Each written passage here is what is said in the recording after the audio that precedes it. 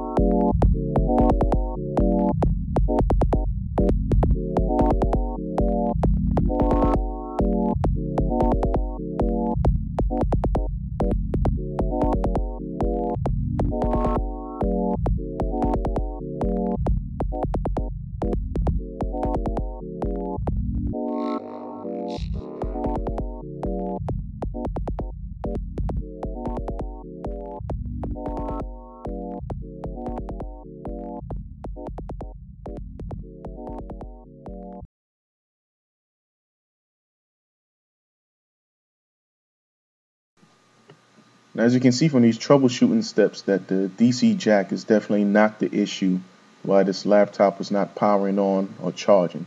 It was definitely the laptop adapter. It had a short in it.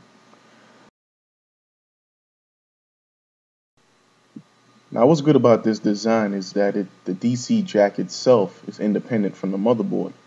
So no matter how loose or how shaky that jack is, it won't cause a connection issue with the motherboard. The fact that it's not on its own circuit board island, it won't cause a loose solder joint issue.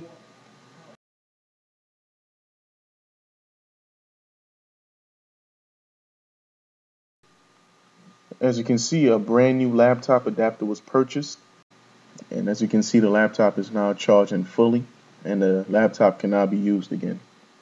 I hope these troubleshooting steps was of some use to you.